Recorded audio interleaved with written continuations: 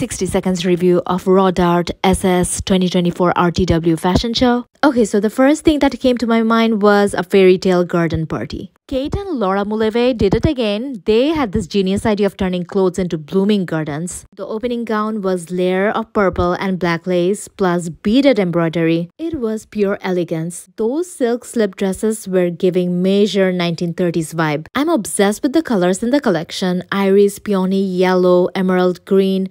I'm in love with all of them. A trio of beaded dresses stole the show with their insane craftsmanship. Okay, so remember Rodarte's early days? Well, they brought back the ruffles, vertical ruffles made from all sorts of silky fabrics with cute fabric rosettes. It was so beautiful. It was like a color explosion and it was so fresh and modern. Honestly, it's hard to pick my favorite.